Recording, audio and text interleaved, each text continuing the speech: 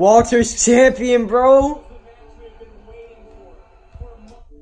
Congratulations to Walter, man. I'm pausing it because I'm not trying to get copyrighted because WWE likes to copyright me. But it's kind of cool now.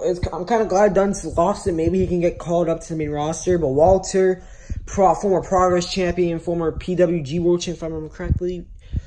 This guy's a freaking beast, and he's going to be a dominant force in NXT UK. And this title is prestigious, man. This title has been here for over 2 years, and it's only been 3 champions. That's impressive. Congratulations to Walter. Ends Pete Dunne's like 640-something day title reign. But congrats to Walter, man. I'm glad, but then disappointed that Dunne's not champion. It's kind of weird, but yeah, you never know what can happen. Hopefully this video is uncopyrighted. Hope you guys enjoy the video. See you guys soon.